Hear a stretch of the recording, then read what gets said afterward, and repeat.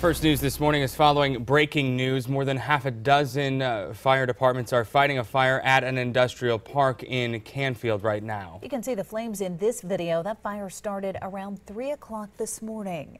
Now it started on Western Reserve Road in Green Township between Route 46 and Route 11. First News reporter Matt Jones is on the scene. Matt, what are you seeing right now?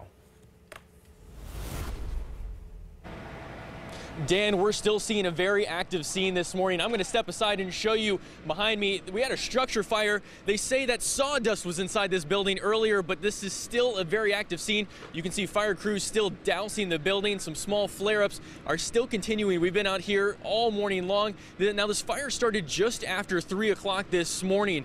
Now, crews have been working on this. The problem is there's no access to water way back here in this industrial park, which is the Canfield Industrial Park.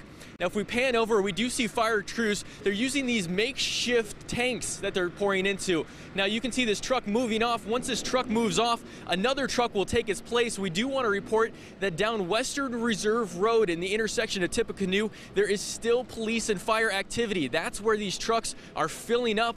And then, as you can see, another one takes its place right now. It will continue to fill up these tanks as they continue to put this fire out. Now, we talked about half a dozen crews on this scene so far. We know that Ellsworth, Green, Beaver, Canfield, and Perry are all fire crews are on this scene currently. Now, we're continuing to bring you up-to-date information. There's still a lot of questions that First News is trying to learn the answers to. How this fire started, why, and who started it.